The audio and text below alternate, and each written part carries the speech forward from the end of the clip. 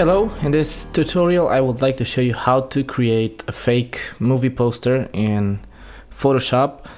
It's basically a simple manipulation, and I will show you how I created the title here and how I added the credits and that kind of things. But the manipulation itself, it's quite easy. I just use a few adjustment layers and a couple of stock images, and well, I hope you will like the tutorial, and let's start.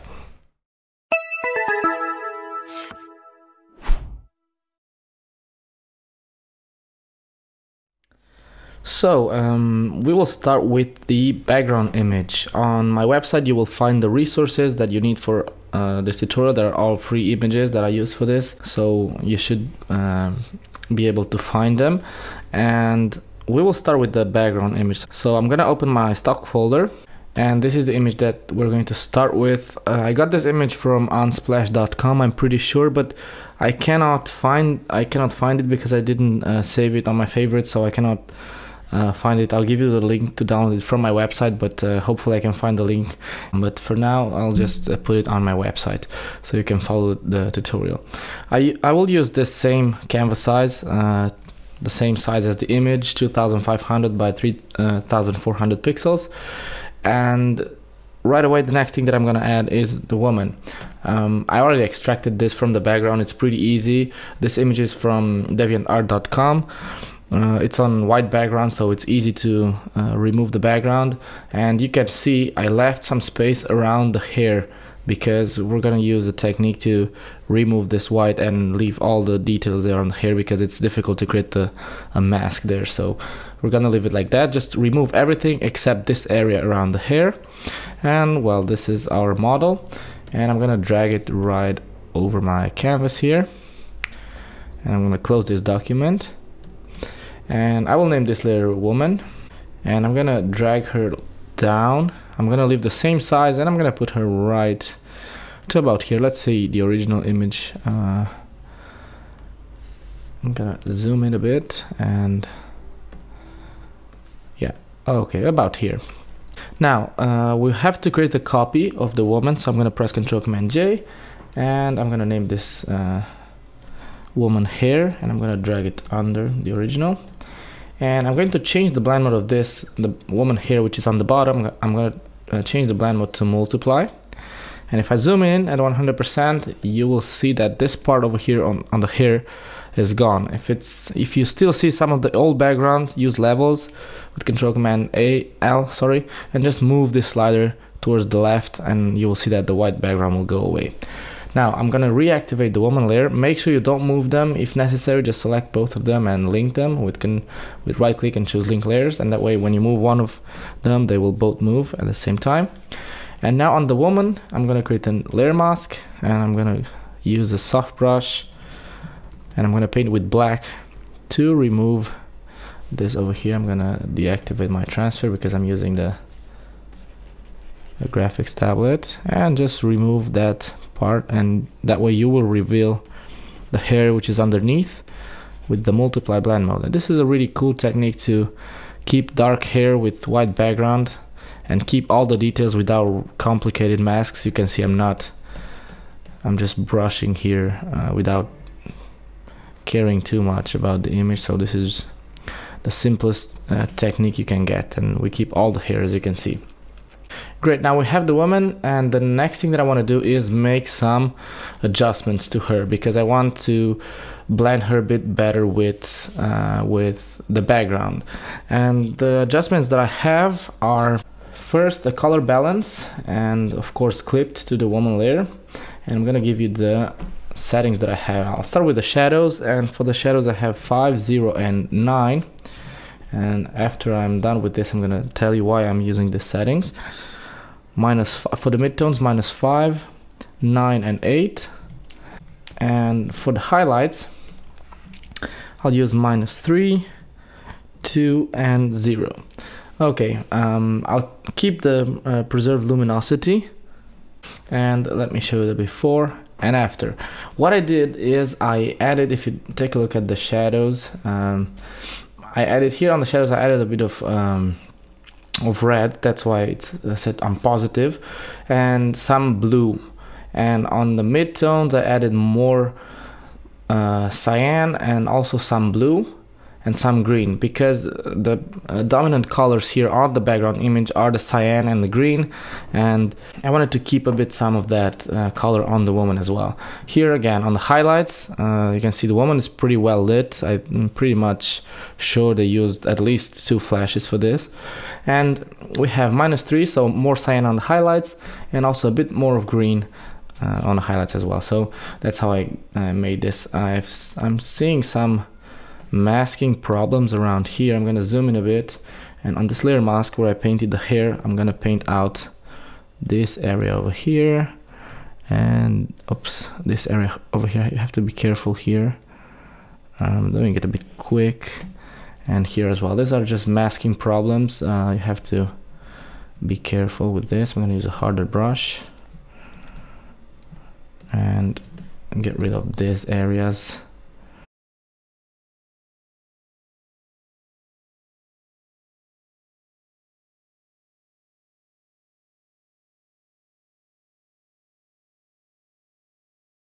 Mistakes like this will make your artworks look like a beginner's job, so take your time and deal with these details. Anyways, I did it really quick, but I just wanted to point that out. Okay, the next thing that we want to do is add another adjustment, and this time I'm going to add a photo filter on top of the color balance. So let's add a photo filter, of course clipped to the color balance, and I'm going to use the cyan photo filter at 25%, preserve luminosity on, and I'm going to change the blend mode to color,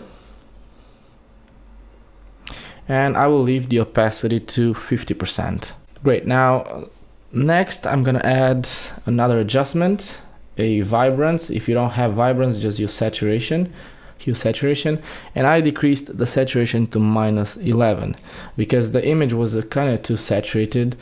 I think it looks better with this adjustment. Next, I wanted to add a bit of depth, and I knew that here on the bottom I would have the credits and everything, so I added some plants which I blurred. And you can use stock images from DeviantArt. You can search for PNG plants and you'll find lots of them. Even Photoshop, if you go here to filter, if you choose render, you can choose and I'm going to show you that filter, render. You can choose 3, and here you can choose what kind of plants you want. You have bushes, you have pretty much everything you want. For example, this could work. I'm gonna click OK, and just for you to see how you can do this. Put it right there, and then go to filter, blur gallery, and choose field blur, and just blur this a bit and click OK. And this will add more depth and create a sense of depth to your image, and probably move it like that over there. On the original here I used plants using the Pixel Squid plugin, which I explained on the previous tutorial how to use when I made the Skull Island tutorial. So you could use this plugin if you want and add the 3D plants over there, and then press Ctrl+Command+F to reapply the filter again. I'm gonna click OK, and well, I'm gonna duplicate this now and put it right over there, and then just duplicate this one as well and put it over here, and that's pretty much it. I did it really quick.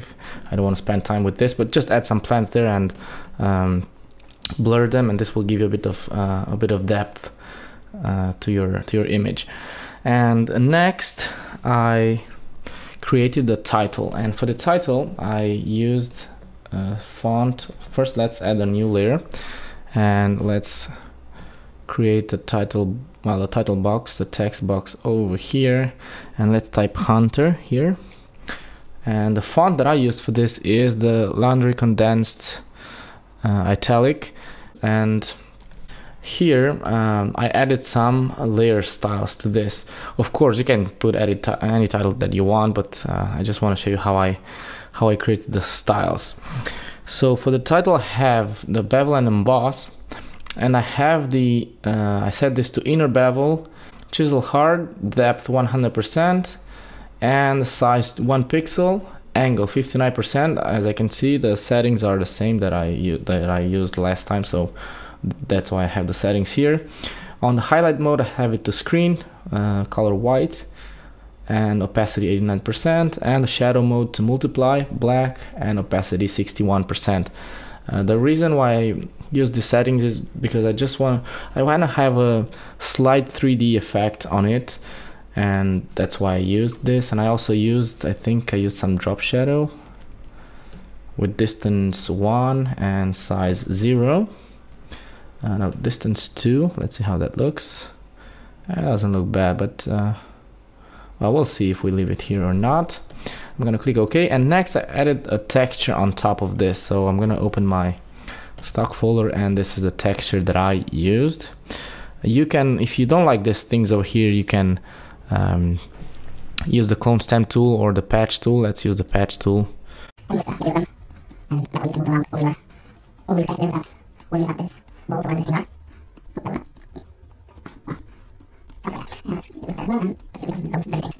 Great, now I'm gonna copy this texture, and I wanna copy it and close this, don't save. Paste with Ctrl V and clip it to the Hunter text layer. And of course I have to make it smaller because it's way too big. And on top of that, well, I want these scratches to be a little smaller, and I also want this green dirty texture to be there present on the text. And if you want, you can also sharpen this a bit. If you think it's not sharp enough, you can go to filter, sharpen, and choose sharpen. With that's enough, and I'm gonna put it right there. One other thing that I did is I added an arrow behind this, just to have an element of design there. I wanted to have the arrow passing through the text and create a sort of an explosion or debris there, but I wanted to keep it simple, so again I used the Pixel Squid plugin for that. If you want, I'll give you the links to this objects if you want, if you don't have this plugin installed, but it's really handy to have it here because you can spin the objects over here, which is great. And I'm gonna make this smaller, about that small. I'm gonna put it over there, and now I'm going to select, well, first I have to rasterize it because this plugin adds it as a smart object, and I'm gonna crop this part, right click and choose layer via cut, and I'm gonna move it right over there to the left, right there. And now I will select both of them and both these layers and put them behind the Hunter text. And now I'm gonna duplicate this part over here with Control Command J, and I'm gonna move it over there, and now just get rid of this part. The reason why I cut it, I have to move it a bit lower. The reason why I cut it right here is because that way I can mask any mismatch of this, of the sizes or anything, and that's why I did it. Okay, so now we have the text. Now we need the second part. I'm gonna duplicate this, and I'm gonna type the and make it smaller.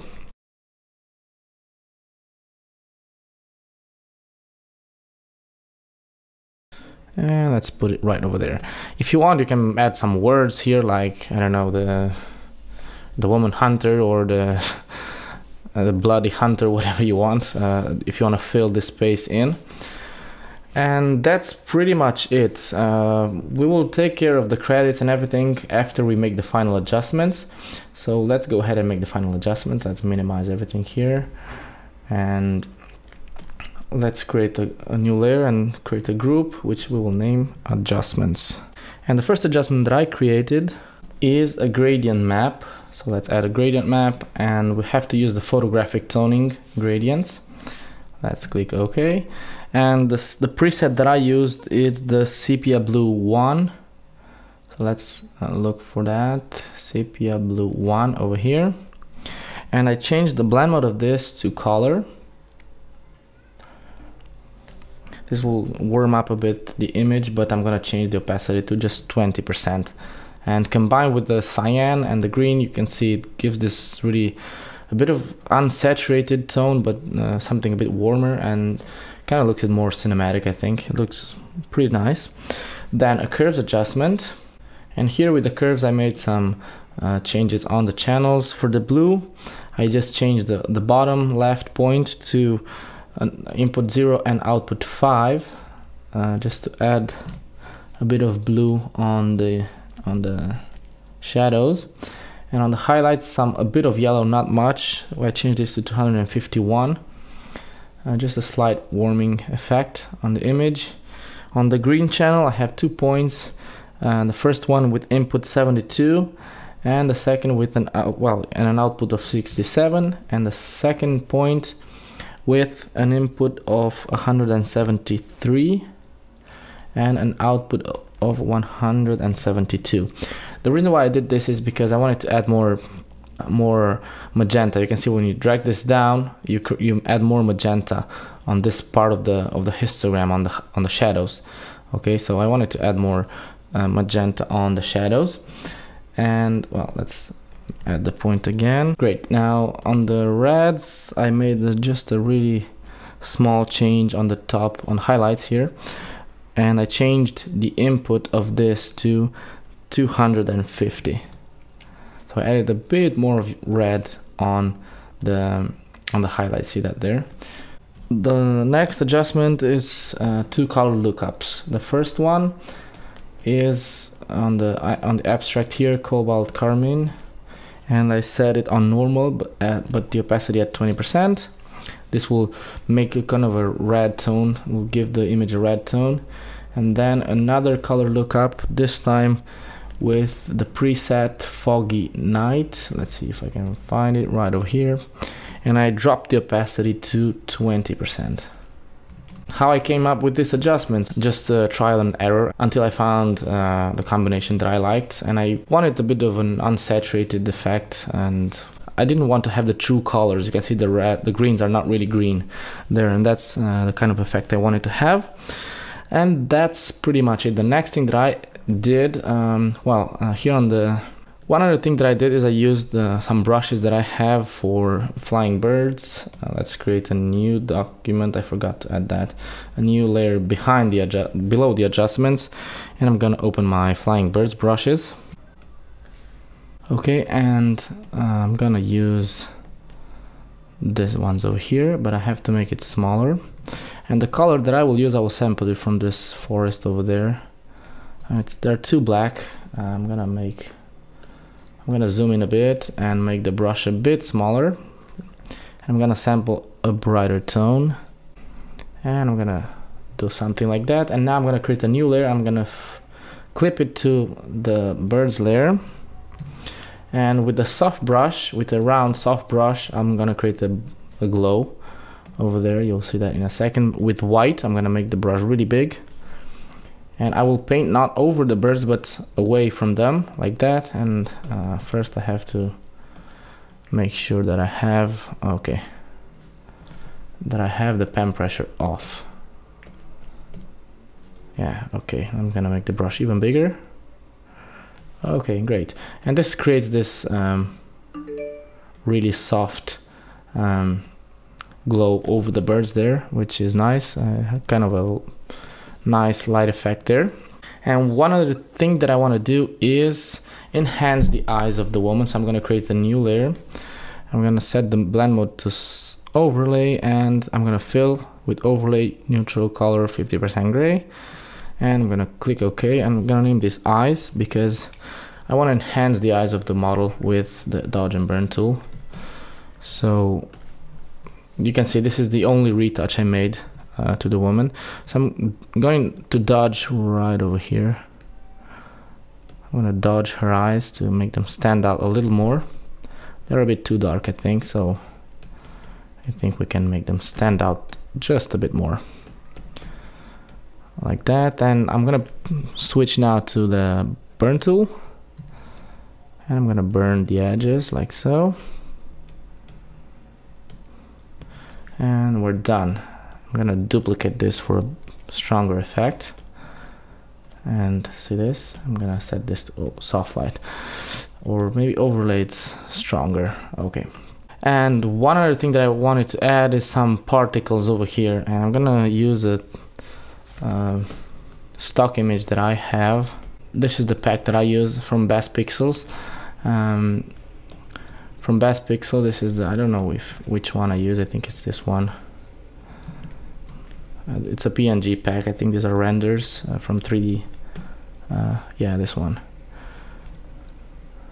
It's not a big deal, but it's enough for what we want.